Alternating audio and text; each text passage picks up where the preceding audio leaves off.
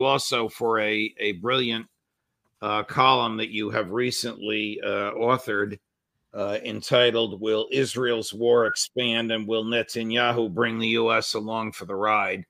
I plan on going through much in the column when we during our conversation, which we're beginning now.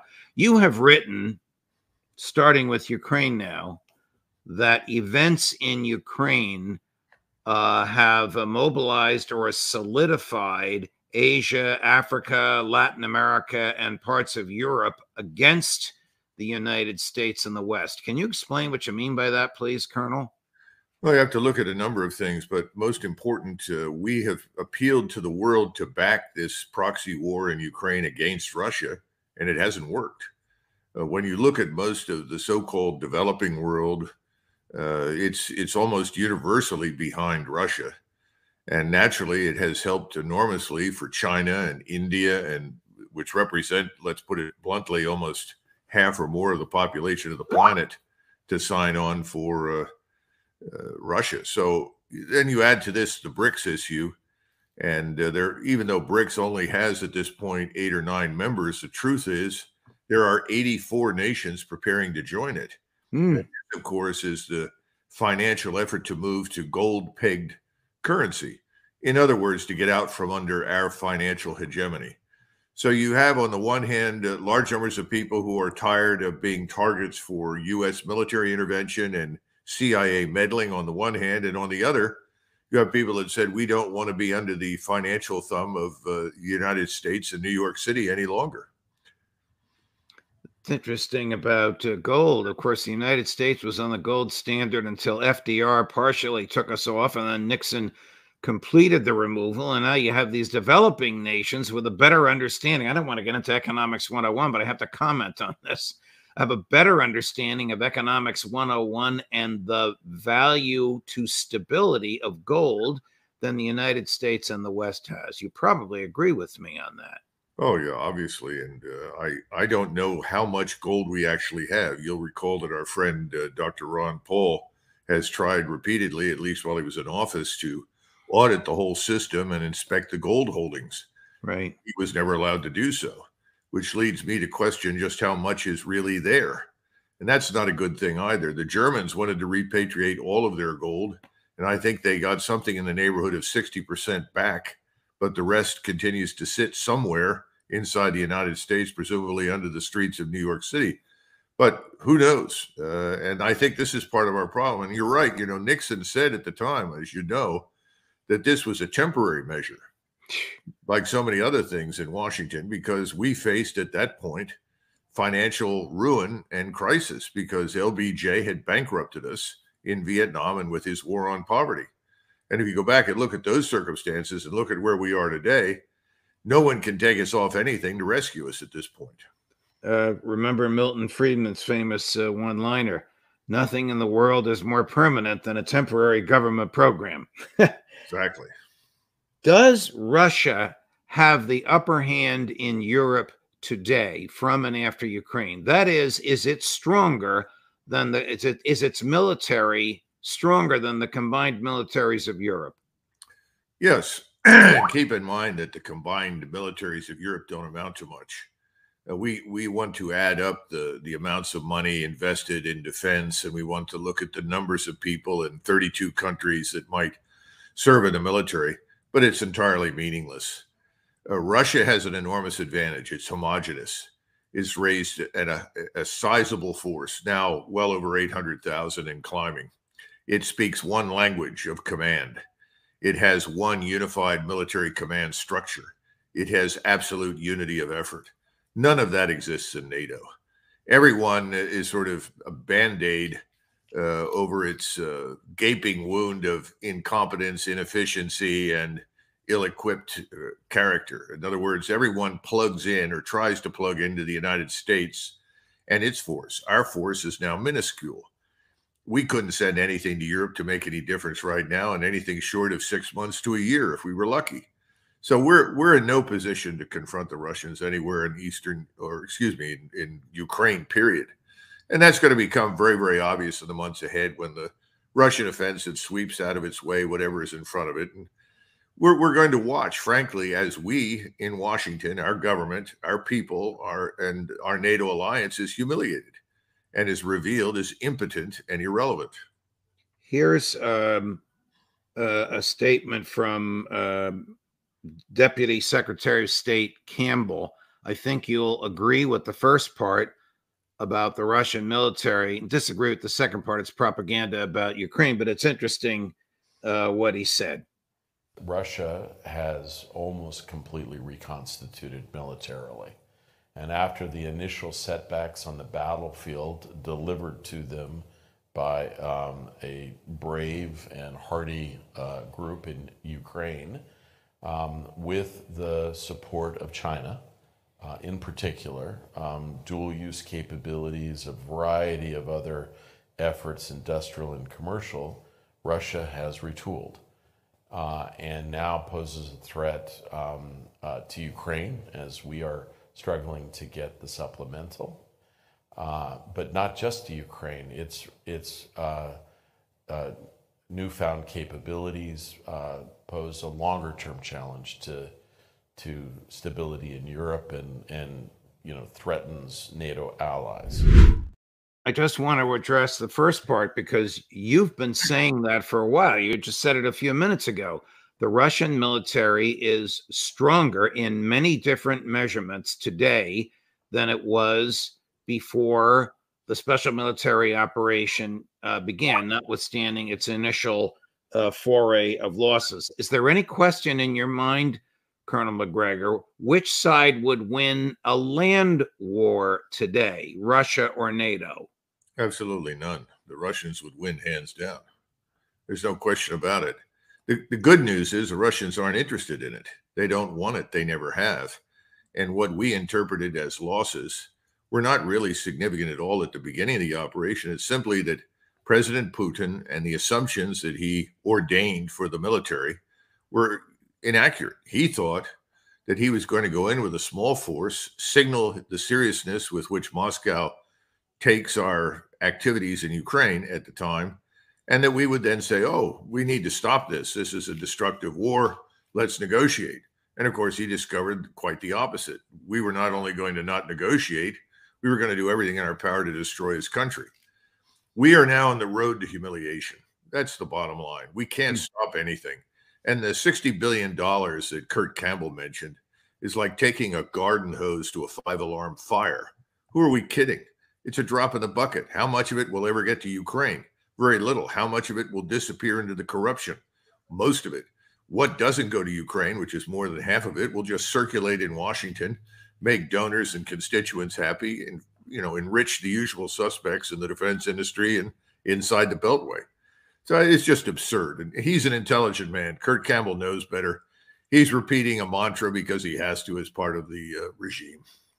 He's repeating the mantra that the White House wants as they try to get Speaker Johnson to cave on his heretofore resistance to even allowing the vote on the $61 billion. But apparently he's concocting all kinds of compromises having nothing to do with serious issues like the border in order to craft together an alliance to get enough votes to pass the $61 billion and to keep his job as speaker. I don't know if you want to get into the politics, but I wish they would listen to 15 minutes on whether on the inadvisability of this $61 billion and how it'll make things worse. Sure. Look, I'm not confident that that's not understood by Mike Johnson.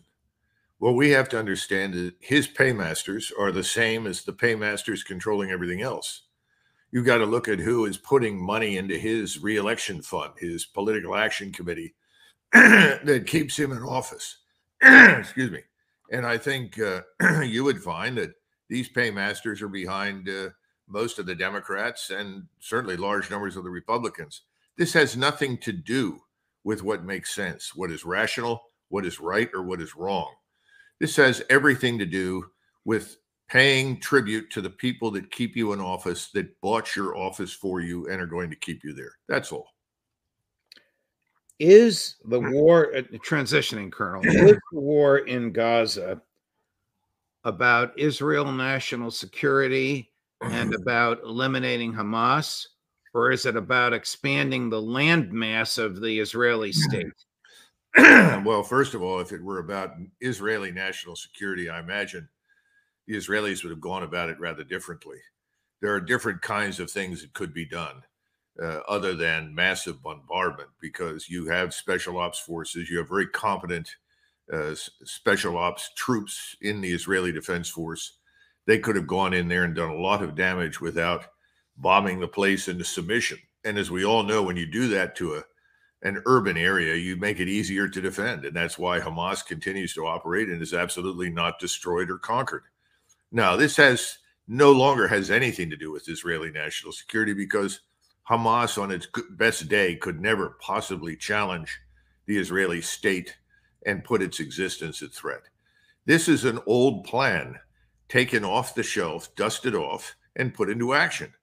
This is something the Israelis have wanted to do for a long time, which is eradicate what's left of the Arab population from Israel. I've had more than one tell me privately, we should have done this 30 or 40 years ago. Well, okay, but they recognized that opportunity was past. It was no longer possible. Well, it's turned out to be possible because 30 or 40 years ago, the Israel lobby and its agents inside the United States did not control the U.S. government. Today, they control the United States government. They control the media. They control finance, not just us, but also London and much of Western Europe. And as a result, they can impose discipline. And that's what you're seeing in operation. We are not going to walk away from Israel. We're going to back them to the hilt. So, yes, we're backing the expansion of the Israeli state. No question about it. Here's somebody that you and I probably don't agree with on much, but he certainly agrees with what you just said, former director of the CIA and former Secretary of Defense Leon Panetta, who says Netanyahu must know that he can't defeat Hamas. Netanyahu keeps saying we're going to destroy Hamas. Look, you're not going to destroy Hamas. Hamas is going to be around. What you can destroy is the leadership that was involved by Hamas in the attack on October 7th. And I don't think he's made that clear, that ultimately this is about killing the leadership of Hamas, not just wiping out Hamas. If we had a better sense of mission here, I think we'd have a better sense of how this war could come to an end. Does the second part of his statement resonate with you, or is killing the leadership only going to replace it with younger, even more passionately committed leadership?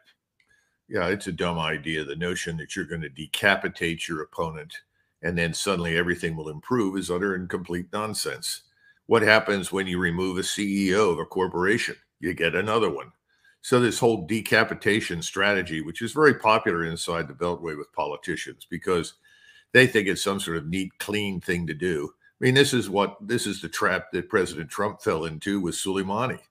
Did Soleimani's death improve the strategic position of U.S. interests or Israeli interests in the region? Of course not. This is absurd. These people are replaced, and as you point out, sometimes they're much better. The real point is this. If you're an Israeli and you look at Gaza, you conclude that there's only one way to eliminate Hamas from threatening Israel. I'm not signing on for this, but I'm trying to explain it. You remove the population. This is the point. If you can't remove the population, Hamas will persist. Well, that means that there can be no change in Israel. There can be no change in policy, attitude, or interaction between the Israeli government and the Israeli people and the people that surround them. That's the point. In other words, it's Israel's way or the highway. The highway means the population in Gaza must be expelled or killed. Whether that comes through kinetic action or starvation or anything else is irrelevant to the Israelis. But the population itself has to go. Is the feeling now nearly around the world that Netanyahu is extending the war beyond what it needs to be in order to stay in office? I think people concluded that at Christmas last year.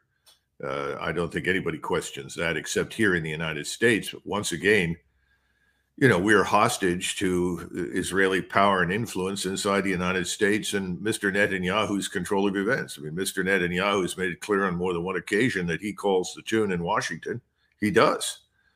So here is what counts. What counts right now more than anything else is what Americans think. Americans, I'm not sure, are really engaged. And that's part of the problem. How do you get them engaged to understand what's going on and being done in their name?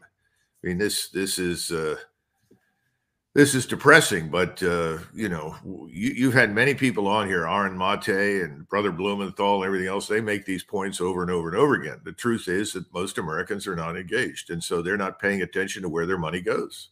What do you think the Iranians will do in response to the Israeli destruction of the Iranian consulate adjacent to the Iranian embassy in Damascus, Syria? I think it's important to keep in mind that Ramadan is still on, and Iran has exploited, if you will, the opportunity during Ramadan, the holy month when the Quran was delivered to the Prophet, to think very carefully about that question. And I think we're going to see the answer very soon. Ramadan will probably end on Wednesday. It's whenever the crescent moon in the new cycle is visible. That probably will happen on Wednesday. Now, Iran wants to have a strategic impact. Iran wants to signal its strength, its power, its influence, its reach. So whatever it does has to meet that test. On the other hand, Iran has made it very clear that they do not want this war to widen to include the United States as Israel's ally. They know that that means a war with us, and that will be extremely destructive and problematic for them, but that will create also a new set of circumstances involving other states. They recently sent a message to us, and I say recently within the last 24 hours, reminding us that they had not closed the Straits of Hormuz because they had chosen not to do so. This is a clear and unambiguous message that if you push this matter too far, we will unhinge the global economy. And remember, the numbers of states beyond ourselves who are dependent upon the oil and gas that flow through the Straits of Hormuz, roughly 30% of world oil and gas, are considerable. And they are not anxious at all for the global economy to fall apart, for supply chains to shut down and enormous problems to ensue. I mean, we talk about inflation now. We can only imagine what that impact will be. And we're already seeing the Suez Canal effectively put out of action. So I think, the Iranians are not going to launch everything they own at Israel. That's not going to happen. And there's going to be something less than that, but more than a symbolic strike, which is what we've seen from them in the past. This will have to be meaningful. That's the best I can do for you. There are a lot of options, there are no shortage of targets. And once again, the Iranians have said, if you stay out of this thing, United States, we will not attack you in the region. And we're very vulnerable there, as we've discussed in the past.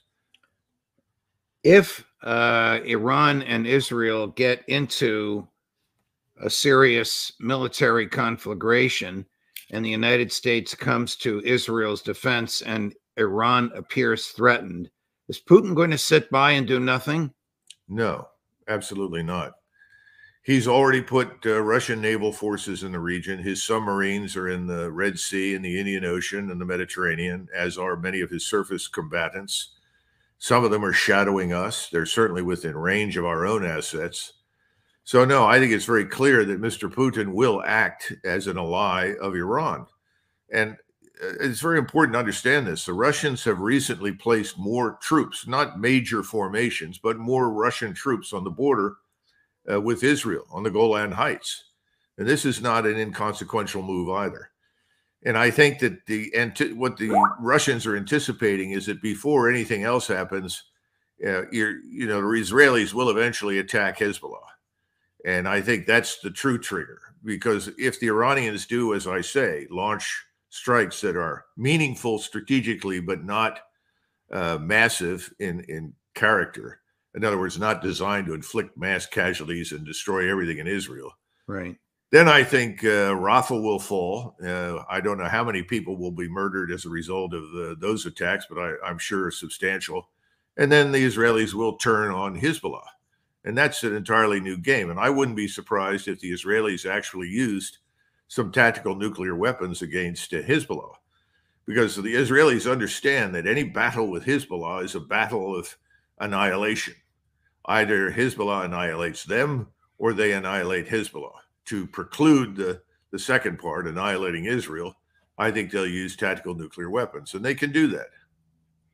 Is the pressure from the street in Arab countries continuing on Arab elites and heads of state to resist Israel militarily? Oh, yes. The pressure is absolutely enormous everywhere. Obviously, it's more acute in a place like Egypt. Egypt is very fragile to begin with. You've got you've got almost 100 million Egyptians living on an infrastructure designed for 30 or 40 million. Egypt is extremely fragile. I'd be very surprised if the events that we're describing right now occur, that General Sisi will survive, unless, of course, he does the thing that he doesn't want to do, which is that he directly involves the Egyptian military in a fight with the Israelis. You could also see something similar to that happen to King Abdullah in Jordan, which I think would be a real tragedy. Abdullah has been a force for stability and common sense and wisdom in the region for years, but he may not have much of a choice under the circumstances. What's different, of course, is the weapons at the disposal of the Iranians and certainly of Hezbollah are quantitatively greater and more lethal than anything seen in the region before, which leads us back to an Israeli response. And the Israelis will be inclined to use tactical nuclear weapons, and especially against a concentration of force and power like Hezbollah. What is a tactical nuclear weapon? We're not talking about Hiroshima and Nagasaki. Less than 5 kilotons. In other words, something that you would only know it was a tactical nuclear weapon based on the detection of U-238 in the soil, some of the gases emitted in the atmosphere, the shape of the cloud, the height of the cloud, which would be much higher than anything you would see with conventional weapons. We would know it. Now, what would we do about it or say about it? Given the control exerted here in Washington, I'm sure we wouldn't say anything or do anything. And I'm sure we would deny that it was used at all. But that's Pandora's box. Once that's open, all bets are off. Were you surprised at the reporting 2 or 3 days ago by an Israeli journalist of the extraordinary reliance on AI by the ADF, even naming the software and calling it Lavender, and revealing that this Lavender program put up photos of suspected Hamas sympathizers, gave them numbers from 1 to 100, and then targeted them no matter who they were with or where they were, in a mosque, in a hospital, at home with their family, with their children and grandchildren, killing everybody around. Did any of that surprise you? No, not at all. Remember, from the Israeli vantage point, if you are standing near or around someone they consider to be the enemy, such as Hamas, you are effectively a co-belligerent. You're also a combatant. You deserve to die. That's very important. Remember that the majority of Israelis, as has been pointed out by several people, I think Gideon, the journalist who's worked in the past for the Jerusalem Post, has said this, but he's not the only one. The majority of Israelis really think the Arabs that live in Gaza should be exterminated. Are we now in an arms race for AI? Oh, I think so. But, we have to understand what AI isn't. And you've already seen evidence for that. AI is not the equivalent of human intelligence and decision making. It can dramatically accelerate things. It can allow you to do much, much more with less. But it's not the equivalent of a human decision maker. So AI, if you do what the Israelis have done, will obviously go to whatever extreme based on the parameters that you applied to it. It's better software, it's better algorithms, but it's not human. It's not a human decision maker. Here's a clip from our friend and colleague, Professor Jeffrey Sachs, who I think agrees with you. recounting an interesting presentation he attended recently in Europe with European generals, not American generals, and their love of AI.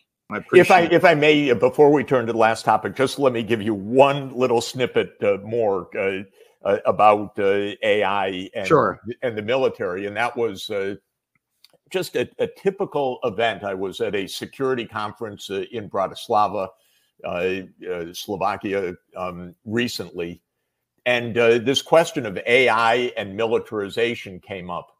And it was a discussion on stage of some NATO generals. And their point was not, this is dangerous and runaway technology, or how can we get it under control, or what kind of diplomacy. The entire talk was, we'll beat the Chinese in this. We'll beat the Chinese in this. We can stay ahead. This is how generals think. Maybe it's right for generals to think that way, but it's not right for governments and diplomats and the public to think this way. And the generals must not be in charge.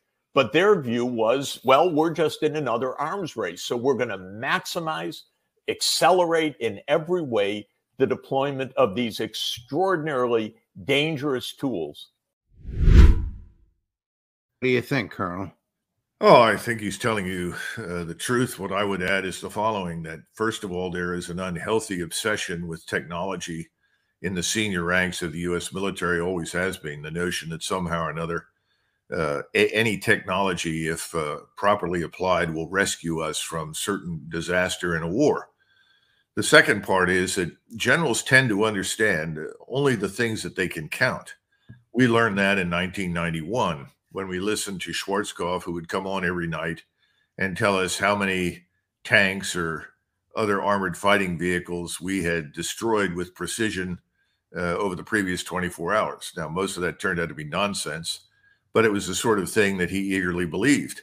And there was this underlying assumption that if you could destroy enough equipment, that everyone would give up and go home. Well, that never happened. It didn't happen until we attacked on the ground. I think this is a permanent malady, and Jeffrey Sachs is right. You have to have someone with common sense. Here's another example. Shortly after Dr. Brzezinski became the National Security Advisor under President Carter, he took a trip out to Offutt Air Force Base. That's where we have today Strike Command. At the time, it was, still Strategic Air Command. And they would give you a canned briefing, which I heard many, many years later, virtually unchanged, that would tell you that within 31 hours and 62 minutes and 14 seconds, the United States Air Force could deliver every nuclear warhead in the inventory with missiles and aircraft to all of these targets that were shown on the screen in what was then the Soviet Union. And you looked at the screen, there were so many red dots all over the screen that the Soviet Union had almost vanished from the map. Dr. Brzezinski looked at this and said, good Lord, why are you annihilating all the people in Ukraine, in Lithuania, in Latvia, in Estonia, in Kazakhstan, in Uzbekistan? These people aren't your enemy. Your enemies, if you're concerned about them, are located primarily in the Russian areas, and they're confined to very specific targets for command and control and decision-making centers and so forth. It was insane. And, the Air Force had no answer for it because their job was, here, I've given you 500 warheads. I want them delivered as quickly as possible on targets. That's their job. There was no thinking involved. We tend to treat target sets as a substitute for strategy. They're not. They never have been. You have to have a strategy with an attainable political military objective that will give you an advantage and allow you, hopefully, to end the conflict principally on terms that favor you, but also terms that your opponent can live with. Right. We have this legacy of annihilation that we have inherited from the Second World War. And it's a disaster. It's the wrong mentality. That mentality has not been on display in Ukraine. Putin has made it very clear that's the last thing that he wants. Now, if he had wanted to annihilate everything in Ukraine and everybody in Ukraine, that could have happened. What you're seeing with the Israelis is that they've decided, frankly, that the population in Gaza should either be driven out, starved, or killed. So they are organizing to do that. That's their goal. Now, you can like it or you can oppose it. I don't think it's a good idea. I don't think Israel will survive this, frankly speaking, because I don't think it's legitimate in any way, shape, or form. I also think there are alternatives to mass murder. But again, that's the view. But you haven't seen any of that with the Russians, and not at all. And you're not going to unless we are very stupid. And that, unfortunately, is a caveat because given the clown show in Washington, stupidity is on stilts already. Colonel, thank you very much. Stupidity on stilts. Let me ask you one last question. How close is all this to a major war? Israel, Iran, Ukraine, NATO? Well, I think the Iranians and the Israelis will answer that question. We'll find out when the Iranians launch their counterstrike. If they do, as I think they will, that will not be justification for all-out war by Israel or anybody else. However, the next decision that has to be made is by the Israelis. How do they respond? And if they respond with overwhelming force against Iranian targets, then I think you get your regional war. And what people don't understand is that the Turks aren't going to sit it out. They'll be obliged to intervene. The Russians obviously will stand by the Iranians and ultimately back Erdogan as well if he becomes involved in this. Erdogan is not going to let Egypt sink. He has interests in Egypt. I suspect the same will be true in Jordan. I think you're going to see this entire Muslim world coalesce into a loose confederation of states that all agree that Israel has to be opposed. I hope it doesn't reach the point where they all decide that Israel has to be annihilated. That's my greatest fear. The state that is currently trying to annihilate what it says its enemies are in Gaza risks that same thing happening to them. That's always the danger in war. Colonel MacGregor, thank you very much, my dear friend. Thanks for your time. Thanks for your analysis. Thank you for this great piece, which will soon be up. Where can people find this piece? It's up on the website at the American Conservative. Will Israel's war expand, and will Netanyahu bring the U.S. along for the ride? I commend it to everyone interested in the Colonel's analysis. I hope to see you again soon. And remember, Judge, at the end of the piece, I point out that all of this is happening overseas, involving us, our money, our arms, our forces, at a point in time when our borders remain open, and the situation inside the United States grows more fragile by the day as a result, with the rise in criminality and the disintegration of American society. And again, to go back to your earlier point, where is Speaker Johnson on that topic? Right. And we have, I don't want to extend the session any longer, but we have hundreds of Marines on a little island off the coast of Taiwan. What is that? A tripwire waiting for something to happen? An unnecessarily provocative action in an area where we have no interest whatsoever other than cooperation and peace and stability. And commercial enterprise. Exactly.